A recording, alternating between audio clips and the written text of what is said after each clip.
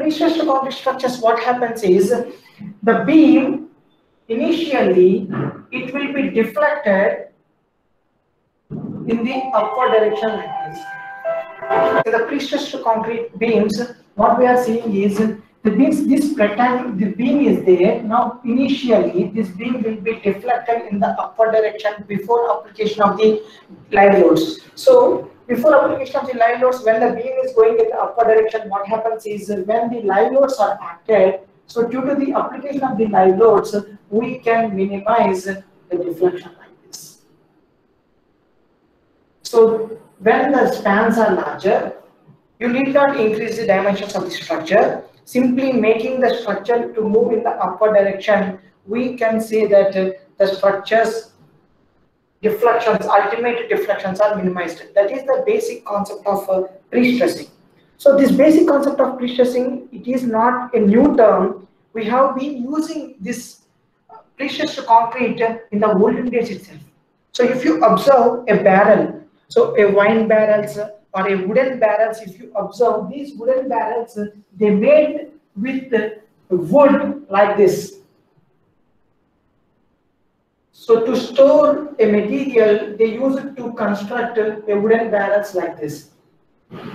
So what happened is, due to the pouring of the liquid inside, these wooden barrels, they will be under hoop tension. So to create that one, what they did is they provided a string around the barrel. So for example, assume this is a barrel. So what they have done is, when a load is, like this, when any material is poured inside, so due to this pouring of the material, it will create pressure on the walls.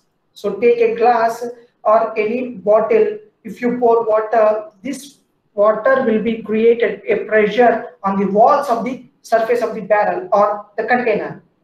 So what they have done in the olden days is they have taken a string. So with the help of a string, they tied entirely. So when they tied entirely, then what happened is it is creating prestressing. That means you are creating prestressing inside. So due to this prestressing, so what happened is it created compression.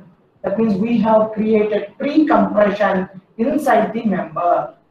So when the liquid is poured in the material, so what happens is the material compression, that means whatever it is giving the pressure to the body as well as the string, whatever you have rotated, so both will be nullified and the net resultant, that means the forces will be nullified. That is the concept of prestressing. So another one is, take the spokes present in a bicycle.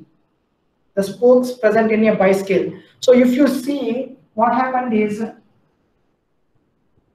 this is a cycle tire, so which is having spokes like this. So these spokes will be under pre-tension, so they are pre-stressed. Similar way, a bullock cart. So if you consider, this is the cart, that means the wheel of a cart. So if you observe, for the wooden wheel of a cart, the people use it to